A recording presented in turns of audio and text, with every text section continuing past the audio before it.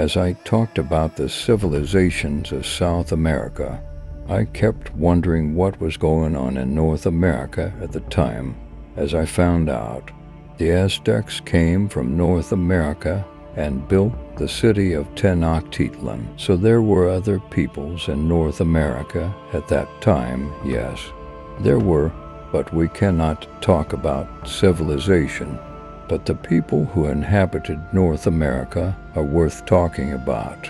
So today I will tell you some interesting facts about the Apache. Apache is the name of a group of tribes.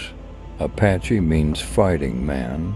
If translated from one of the Indian languages, the Apache themselves called themselves and, which means people. The word Apache itself refers to 6 peoples who spoke Apache languages. The Apache peoples included the Western Apache, the Chiricahua, the Mescalero, the Jicarilla, the Lipan, and the Kiowa Apache. Fierce warriors, strong strategists.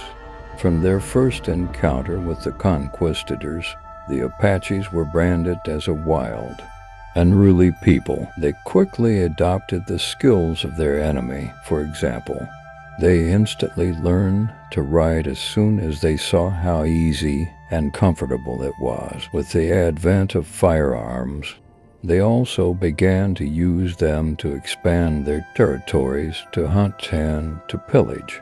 From childhood, they were taught stealth. Adult Apache warriors were trained to ride, to use edged weapons and firearms, and to sneak behind enemy lines for a surprise attack. They preferred to slit their enemy's throat before he even realized he was dead. After that, they scalped them. If the Apaches chose your camp for such an attack, you probably wouldn't have a chance of surviving because of their small numbers. The tactics of open, fair combat were impossible. They were well aware of this. So they ambushed them, which allowed them to resist the Spanish and then the English colonizers for quite a long time.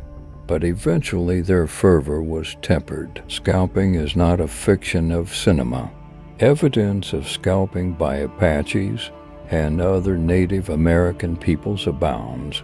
During the 7 Years' War between the British and the French, the Apaches fought on the side of the French, and one of the French officers preserved memories. He wrote that as soon as a soldier dropped dead on the ground, an Indian would run up, rest his knees on his shoulders, grab his hair with one hand, and cut the scalp off the fallen soldier. The Indian warrior would then stand up and let out a cry. They called the cry of death. The Apache did not give peace not only to the colonizers, but also to neighboring tribes. The Apache tribes were also in conflict with each other.